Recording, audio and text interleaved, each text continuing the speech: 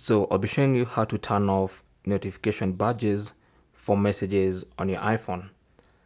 Now, the messages app on the iPhone, when it has badges, it looks like this. With this, you can see I currently have 904 unread messages, and that's what the badge is.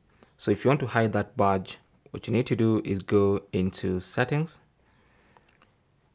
On the main settings page of your iPhone, scroll down to messages, tap on that, and then go to notifications, tap on that, and then look for badges. You can see it's currently enabled, and that's why you can see badges. Now if you turn that off and check, you can see the badge has disappeared, although the badges for other apps are still there. Only for messages, because we've turned off notification badges for messages. If you turn it back on, then it's going to appear.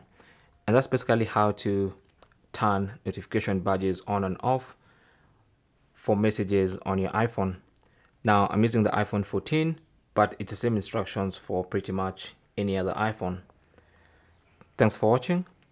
Leave your comments and questions down below, and good luck.